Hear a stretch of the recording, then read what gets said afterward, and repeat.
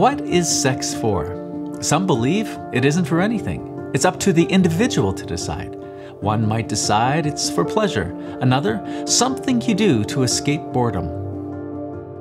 Some say sex is nothing more than a handshake or hug. But is that true? If the purpose of sex was just for pleasure, why is it associated with such heartache? For example, after a hookup, a guy never calls a girl, and this hurts her. Why? A hug doesn't cause this hurt.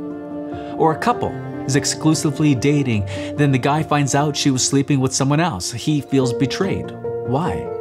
If sex is nothing more than a high five, handshake, or hug, it simply shouldn't matter. I think we intuitively know that there's something special about sex, but oftentimes we don't stop to ask the question, what is the purpose of sexual intimacy? Catholic author Frank Sheeds said, "The typical modern man practically never thinks about sex. He dreams of it, of course, by day and by night. He craves for it, he pictures it, he is stimulated or depressed by it, he drools over it. Drooling is not thinking. Picturing is not thinking. Craving is not thinking. Dreaming is not thinking." Thinking about sex means striving to see sex in the innermost reality and in the function it is meant to serve. When we think about the organs of the body, we see that they were ordered towards something. They have a purpose. For example, the ear. Our ears are ordered towards something. They're ordered towards taking in sound to hear. Our eyes are ordered into taking in light so that we can see. Our lungs are ordered towards breathing to take in air. So we wouldn't say the ear's purpose is whatever I decided it's for, or we wouldn't say the purpose of the lungs is for whatever inclination I feel that the lungs are for. No, we would look at it logically and say, well, they're ordered towards something. Our sexual organs are the only ones that are incomplete on their own. A woman's body on its own does not make sense. A man's body on its own does not make sense. The only way to understand a woman's physiology is to see it in light of man's physiology.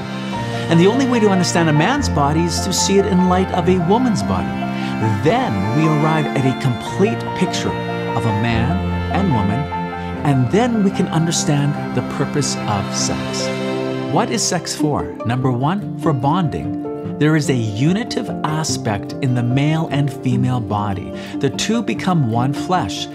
And this is more than just a physical, casual union. Sexual intimacy is a total free gift of self to the other person that communicates, I am yours and you are mine.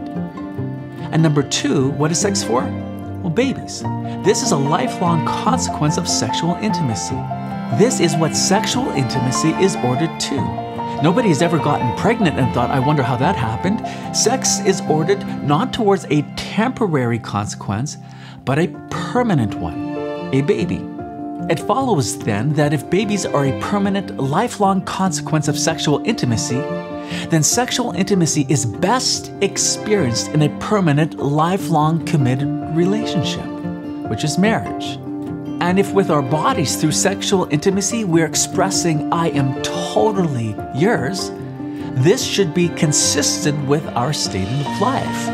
And the only state of life that this would be consistent with would be marriage, where we commit ourselves to be faithfully and totally the other person's till death we part. So what is sex for? For babies and for bonding with the other person in the context of marriage.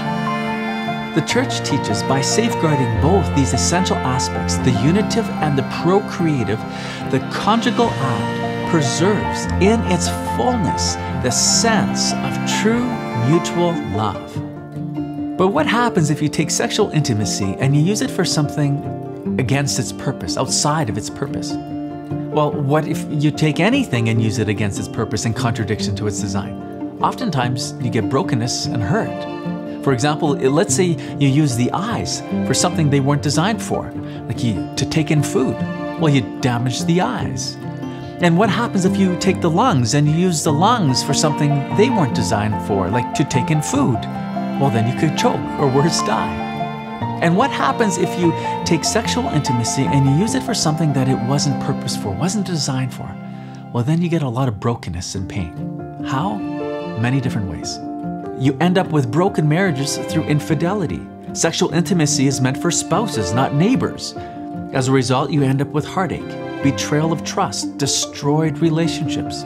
You end up with fatherless children. Casual sex offers no commitment beyond that moment.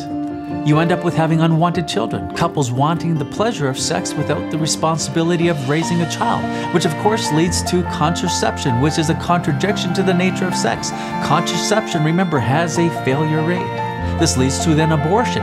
Contraception failed to prevent a life, then let's destroy the life. More pain. You get sexual confusion. If sex is not for babies and for bonds, then there's no reason it can't be with anything or with anyone. Sexually transmitted infections. This would not exist if people were faithful to the purpose of sex. Proliferation of porn, which sees people as parts, not persons. Sexual intimacy outside of its purpose reduces a person to an object of lust through a one-night stand. Basically, you end up with a lot of hurt and pain. Why? Because sexual intimacy was designed between man and woman for babies and bonds, and taking it outside of that, what do you get? Broken families. And as the family goes, so goes the society. Yes, so what happens in the bedroom affects everyone. That is why we should be concerned about using our sexuality in communion with its design. My name is Ken Yasinski from CatholicSpeaker.com. Thank you for watching.